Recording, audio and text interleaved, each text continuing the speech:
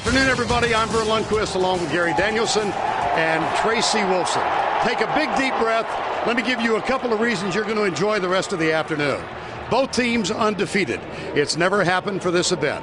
Both teams with terrific defenses, 1-2 and fewest points allowed this year. Both teams with special players on special teams. A kick return, a punt return could decide this thing. Both teams with elite coaches. Urban Meyer, Nick Saban, among the best of the best. And then there's the game within the game. Heisman Trophy ballots due this weekend.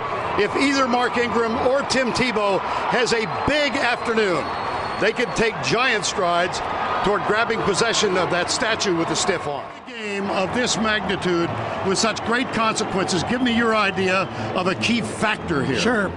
Tuscaloosa, Alabama on game day when the Crimson Tide is at home is a very, very special place. Made even more so, Gary, by the magnitude of the game that is going to be played here on Saturday night. You know, Verne, we've got two of the best defensive teams in all of college football. But yet these are high-scoring offenses as well. Mm-hmm. Do you have a sense, is this going to be low-scoring, defensive-oriented, or flip it? Well, you can see it live on CBS in prime time, 8 o'clock Eastern time, the number 1 and number 2 teams in all of college football. Everybody, Verne Lundquist along with Ian Baker Finch. We're in the island of Bermuda where sometimes the wind blows. It's hard enough to talk in this stuff.